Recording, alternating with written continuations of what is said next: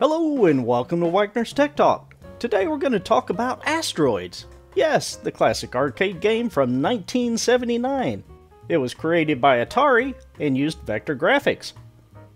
I don't think I had this video quite right. Hold on one second while I make a slight adjustment. There we go, that's better. This is the Asteroids X Replicade by New Wave Toys. Let's check it out.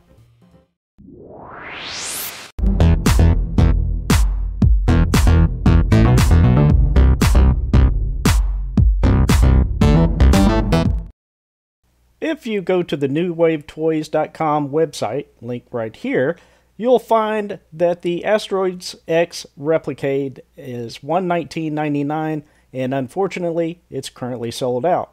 However, I will show you one place that I found that appears to still have them available, so if you're watching this video soon enough, you may be able to pick one up too. Now let's take a look at the features of the Asteroids X Replicade. It's a replica of the 1979 Asteroids arcade machine at 1/6 scale or 12 inches tall. It's a limited production run of the 40th anniversary edition of only 3,500 units. It has a high-resolution screen optimized for vector graphics. It has Atari Owl Eyes metal coin door with a storage compartment. It plays the original Asteroids arcade game. There is an arcade operators menu featuring dip switches and cabinet settings.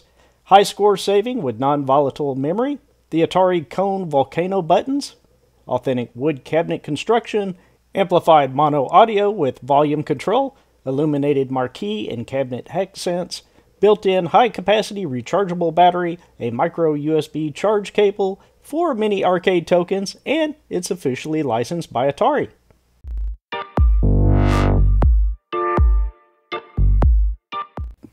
Let's go ahead and open the box to the Asteroids X Replicade. It was very well packaged, as you can see here. It is a box inside of a box inside of a box. One thing that I noticed that I thought was kind of funny is the dimensions don't quite match up. It didn't match up to the Replicade or the actual machine, although the weight was correct. It matches the original arcade machine. No big deal. Let's go ahead and open it. And there we go. There's the box that contains the actual Asteroids Replicade, and it looks great. It looks and plays and controls like the original Asteroids arcade game. It's a limited edition 12-inch play-scale arcade machine. 40th anniversary of Asteroids. Shouldn't that been 2019? Anyway, we've already gone over the features, so we'll just skip on over to opening the box itself. What I really love about these Replicades is the attention to detail. Everything from the packaging to the units themselves and the accessories. Here we have the charging cable. It's a micro USB to USB Type A. And we'll go ahead and open this package and see what all's in there. Looks like there's some alternate control panel layouts if you want to use those. Very interesting. I don't think I'll be changing mine.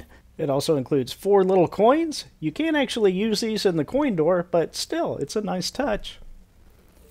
And here we have the operation and maintenance and service manual. It's designed to look like the one that came with the original Asteroids arcade machine. And if we look here, it looks like the next unit is going to be a 1942 wood grain arcade from Replicade. Very interesting. Taking a brief look at the manual, we've got, let's see, how to charge, how to start a game, how to open the coin door, and a few game tips. And on the next page, we got navigating the menu, caution, and yeah, that's pretty much it.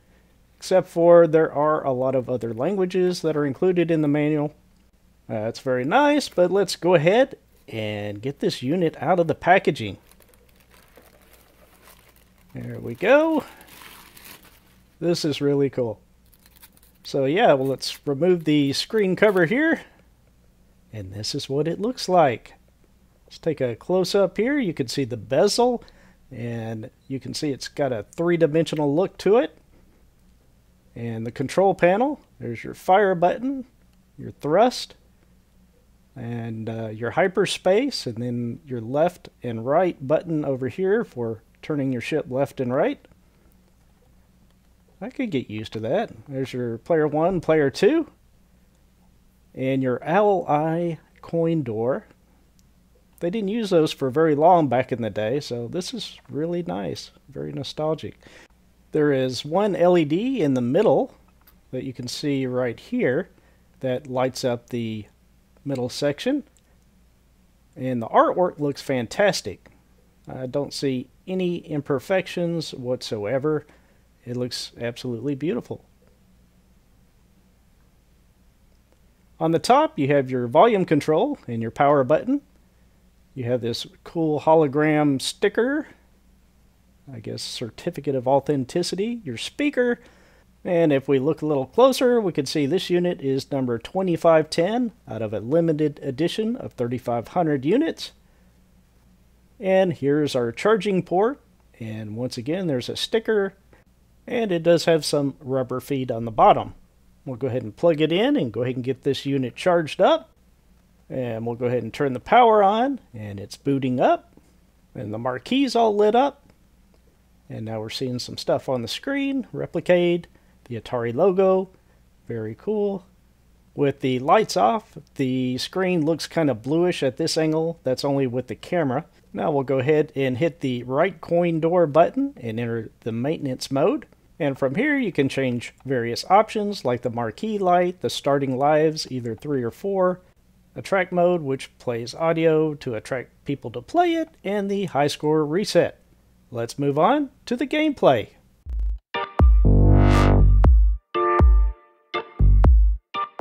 To insert coins into the machine, press the left coin door. I'll insert about 3 of them. We'll hit player 1 and get started playing. The audio is awesome. It has a nice deep bass. It looks like the graphics for the vector glow have been modified. Obviously this is not a vector display, but they tried to give the effect of having a vector display by the bullets here that the spaceship shoots. And in my opinion, I wish there was a way to turn that off. You know, I've played the classic Asteroids for so many years. I can appreciate their reasoning for doing that, but I don't know. I think there ought to be an option to turn it off, and there isn't, unfortunately. Hopefully they can fix that through a firmware update. But otherwise, the game plays fantastic. It looks great. The machine looks great. I'm probably just being kind of nitpicky.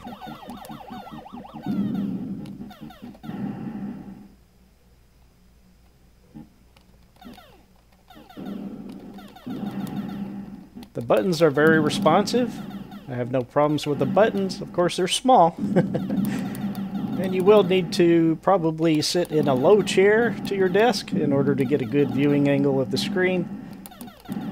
But it looks great. And now I'm going to get out, and when I do, yes, you can enter your initials, and it will retain them until you reset it in the options. All in all, I really enjoyed this device. The only issue I had was the small vector glow. That was kind of a problem, but otherwise, it's awesome. I hope you enjoyed this video. If you did, please click the like button. You may also enjoy my video on the Dragon's Lair Replicade, as well as the Tempest and Change Machine, so be sure and check those out. And I'll let you in on a little sneak peek of something that's going to be coming soon to the channel. This is the new Anbernic RG351M, and hope to have that reviewed very soon. And lastly, I want to show you, if you go to sideshow.com, search for Asteroids. At the time of making this video, even though New Wave was sold out, Sideshow's still collecting orders. So apparently you can go in here and order an Asteroids Replicade. Now granted, these are probably going to be gone very quick. I have placed 2 orders from them in the past, and everything came exactly as described, and I hope you find this information helpful. If you'd like to see more helpful reviews and tutorials, then please click the subscribe button, and with that, I will talk to you very soon.